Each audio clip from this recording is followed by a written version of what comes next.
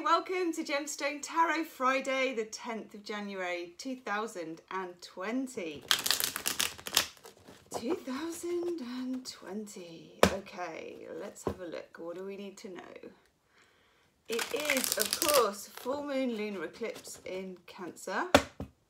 So we need to have a think about that. Let's just see. Oh, okay.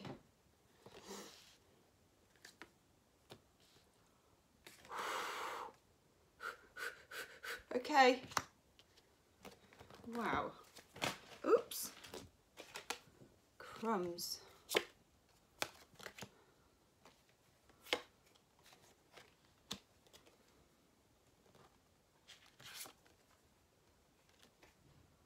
Okay. Not too shabby.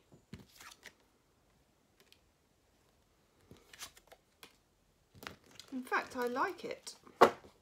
There's some difficult energies in there, but there's also some very solid energies. Okay, let's put you two over here. It was looking a little bit iffy when I pulled the first two cards, I have to say, okay? I pulled the Five of Pentacles, which is particularly dreary in this set.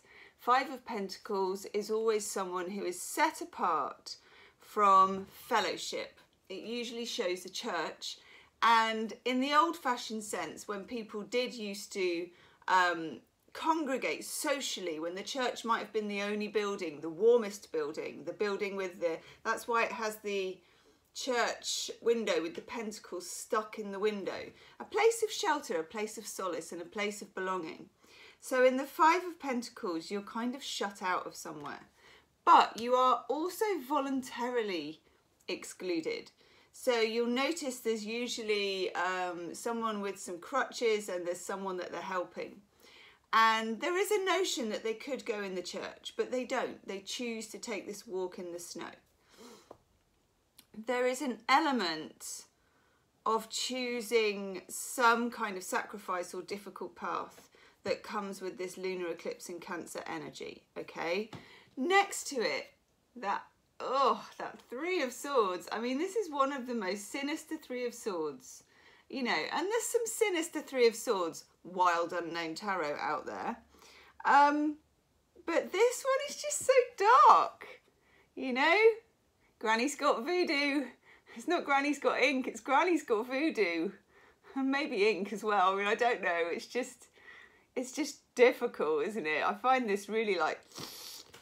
Okay, so that's two difficult brown, kind of beige coloured, lonely coloured, weird energy. Okay, and also we have the Four of Pentacles, Sun in Capricorn, which kind of makes sense as well, doesn't it, to have the Sun in Capricorn. Sun in Capricorn is the energy, and I think we might have had it yesterday, of the I want to keep it this way, I want to hold on. It's like a grabby energy.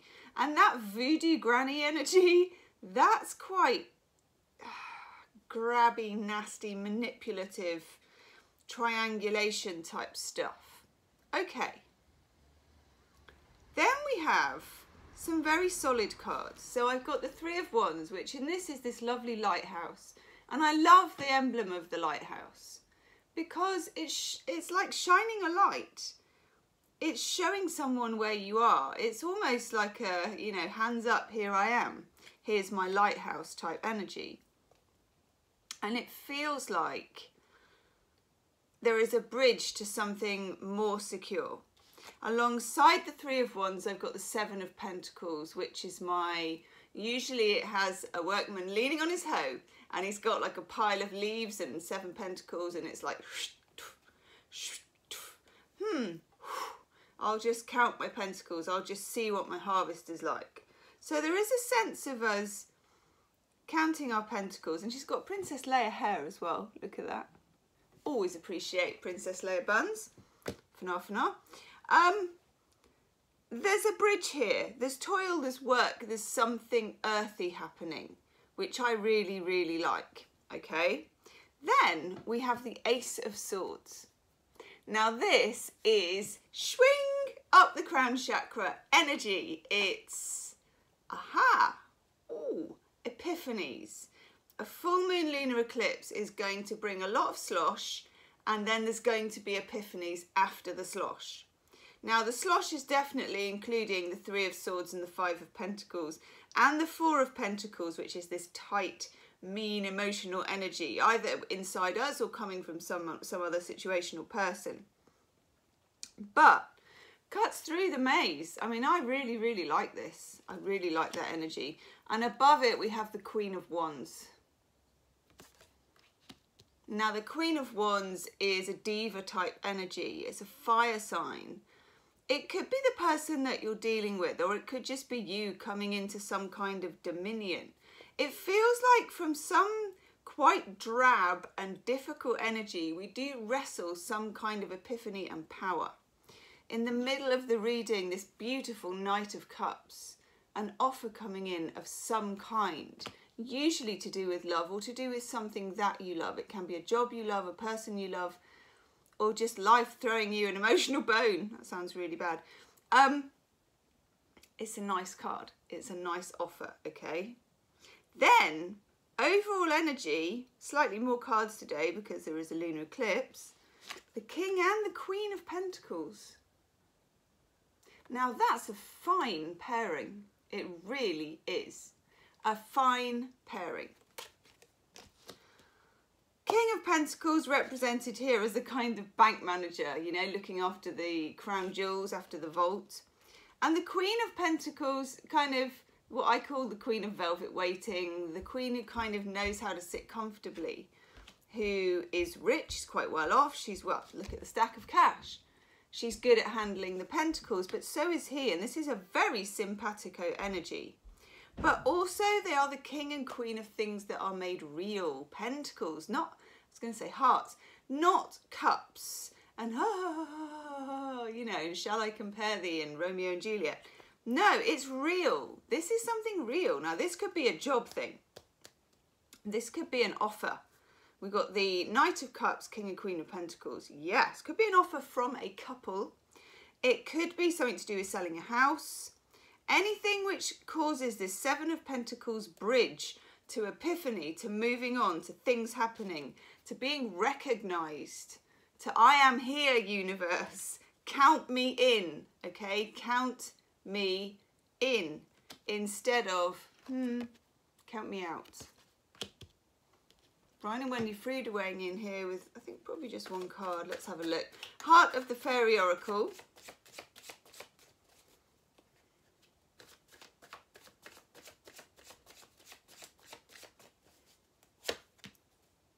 Oh, have to have another one if we have that one. That's a really interesting card, actually. Woof! Okay. Don't mess around, will you? The Lady of Sorrows. Now, this is about taking off the mantle or, you know, the headdress or whatever it is of our own victim mentalities. Now, that sounds like, oh, well, you know, it's all your fault. I don't mean it in that way. I just mean it in the...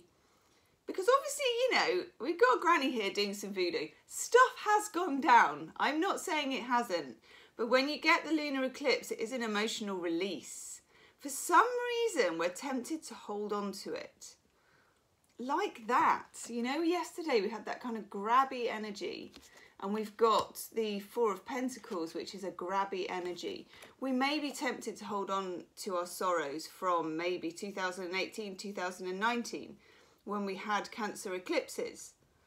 The Speaker of Truth is the other card. I know, look at that.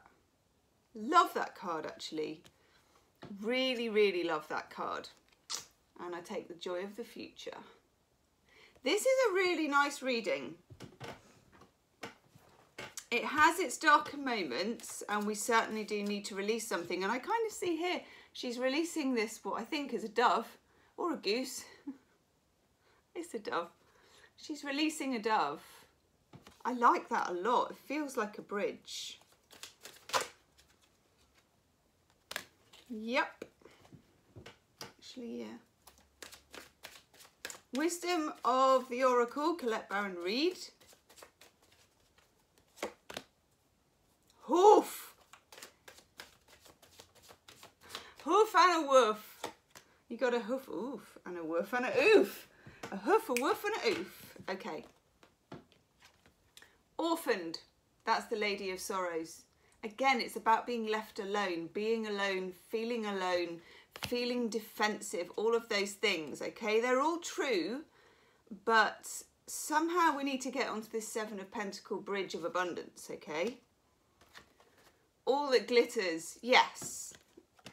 We've got an awful lot of gold and jewels in this. I mean, we've got 3 piles. We've got it there in the vault at the bank. We've got it there at the foot of the feet. There at the feet of the Queen. And now we have it here. All that glitters is not gold. Somebody might have tried to sell you something, you know, an emotion, a situation, a job, whatever it is, that was not what it seemed to be. Then we get yin. This is not about taking radical action. This is about finding a comfortable bridge, okay? Finding a comfortable release point, not holding on to the sorrows. Now, there's no reason why we would consciously want to hold on to sorrows. But as humans, we do. I don't know why we do it, but we do. Okay. Healing with the angels. 2. Nice. I'll take that one as well. We keep getting that one. Retreat. But retreat is in a calm way, okay? Retreating. The energy of this full moon lunar eclipse is Cancerian energy. And that, you know, it's a water sign energy. It is a yin energy for me. We've got yin. It's coming to terms with who we are, what has happened in this situation, and what we need to release in order to get onto the bridge, okay? And then we get playfulness, which is like the opposite energy of the Granny Voodoo card. Ew. Wow, leave me a comment about that reading, okay? Do like, share and subscribe, and I will see you soon. Namaste.